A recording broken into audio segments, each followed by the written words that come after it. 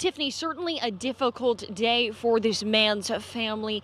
Deputies say that they found this man's body inside the home here. As you can see, they've put up no trespassing signs around the house, and we know the search, it continues for the person of interest. Let's take a look at the photo of the woman. This is 20-year-old Melanie Eam. We don't know her relationship with the victim, but Palm Beach County Sheriff's deputies say they want to speak with her. The Sheriff's Office also wants you to keep an eye out for a car she may have been driving. This is what it looks like.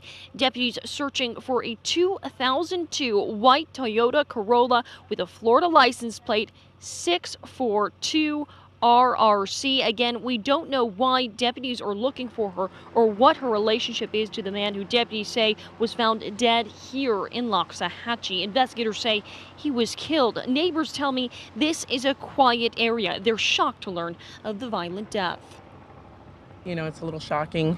You know, it's a really quiet street. All the people that live on this street are super, like wonderful and nice. Again, if you have any information on Melanie Eam, that is the person of interest, or that white Toyota Corolla she may have been driving, you're asked to call the Palm Beach County Sheriff's deputies. For now, we're live here in Loxahatchee. Whitney Burbank, WPBF 25 News.